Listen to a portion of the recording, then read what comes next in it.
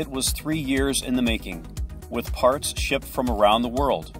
It required a highly skilled team to design and construct, and we did it on time and $40 million under budget. 1, 2, 3. Now in operation, the world's largest thick plate stretcher has already broken 3 world records, tackling the heaviest as well as the thickest plate ever stretched, and with the greatest pull force ever used.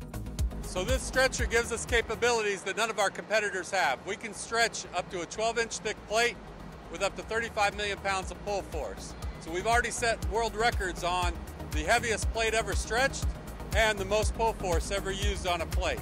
The highest pull force at Davenport Works before the new stretcher was about 16 million pounds.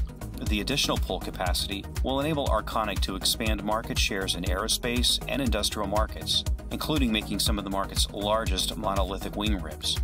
So in order to deliver these plates to our customers, we need to heat treat these plates to give them the proper properties and homogenization. As part of that process, we then quench that plate.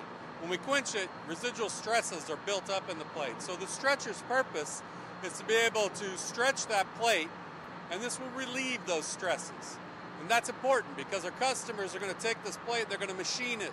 And once they machine the final structure out of it, they don't want it to move on the milling machine or twist or bow in any way at all. We made this investment because we saw where our customer requirements were going.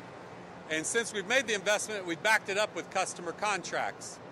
So now we can provide our customers with the thickest, the widest, the longest plates in the world to meet their needs.